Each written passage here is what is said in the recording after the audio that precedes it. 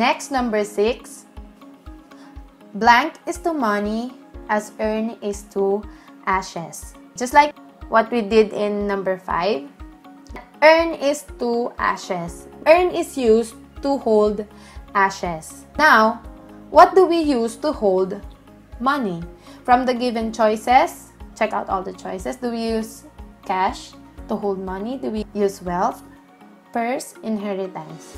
Which one do we use in holding money? Obviously, letter C. We use purse to hold money. Number 7. Lawless is to order as captive is to blank. Lawless is to lack order. Therefore, the given words are opposite in meaning.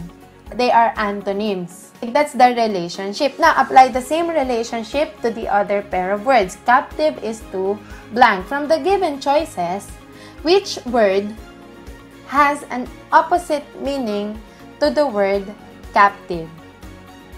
Obviously, the answer is letter D.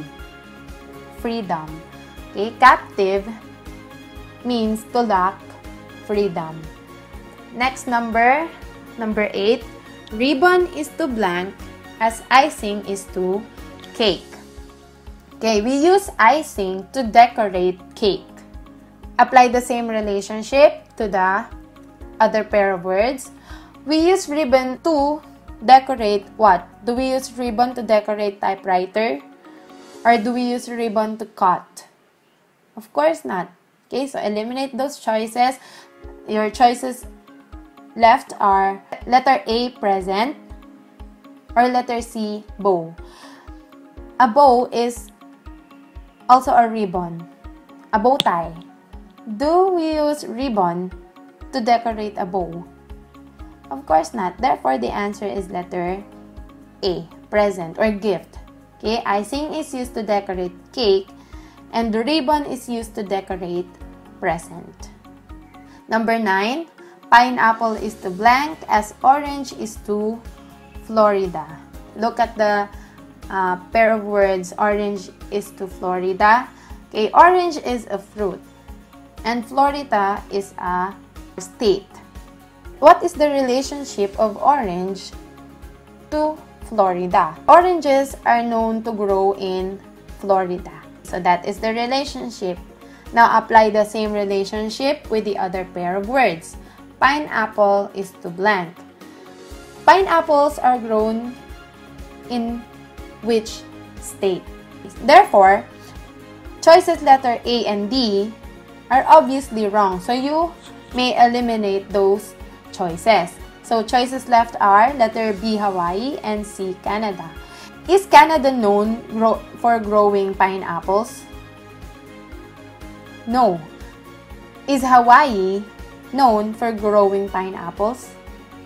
Yes. Therefore, the answer is letter B. Pineapples are grown in Hawaii. So, pineapple is to Hawaii as orange is to Florida. Last item for analogy type of questions. Number 10. Blank is to dolphin as herd is to cow. A herd is a group of cows. So that's what we call a group of cows, herd. What is the term used to call a group of dolphins? Okay, is it ocean? Is it pod? Is it porpoise? Is it leap? The answer is letter B.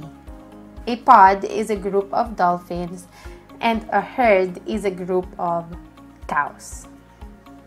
Okay, I hope you have learned some strategies or ways in answering analogy type of questions, and also I hope it is now easier for you to look at the relationship between words that are given in an analogy type of questions.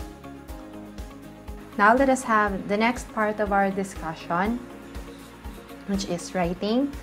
Okay, identifying errors type of test will test your ability to recognize grammar and usage errors. Each sentence contains either a single error or no error at all. None of the sentences contain more than one error. Sentence is presented, and some parts of the sentence, some words or phrases are labeled with alphabets or numbers and underlined, and you're going to identify which underlined words or phrase makes the sentence incorrect. Let's go back to your pretest and let's try to answer all the items under identifying errors type of test. Number 11, because of the internet, working at jobs at home have become much more common. If necessary, read the sentence twice or thrice to make the meaning of the sentence clearer to you, because it will make it easier for you to identify which part makes the sentence incorrect. From the choices A, because of, B, working at, C, have become, and D, no error, the part or the words or phrase that makes this sentence incorrect is letter C. The error is have become, which should be has become. The plural form of the auxiliary verb have is incorrect because the subject of the independent clause is working, which is singular. Thus, it takes a singular verb. And then the other underlined sections are correct. Next, number 12, pull it out by its plug, not by the cord, said Dad. Choices are A, by, B, its, C, Dad, and D, no error. When answering questions under identifying errors type of test, you should also be reminded of the correct use of punctuations and capitalizations. In this sentence, obviously, the incorrect word is letter C, Dad. Dad is a name of noun or a proper noun, and it should be capitalized. By is a correct preposition to use here.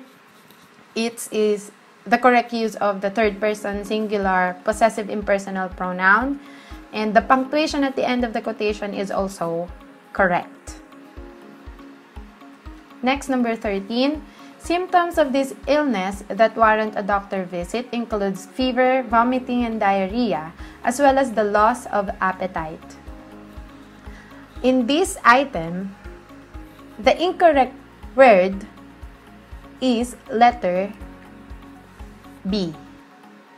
The word includes. It is incorrect because it is the singular form of the verb, but the subject, symptoms, is plural. Okay? The verb should be include. It should be without S. If the subject is plural, you should also use the plural verb. Okay, so it should be include. The subordinating conjunction that, introducing the dependent clause, and its plural verb warrant are both correct.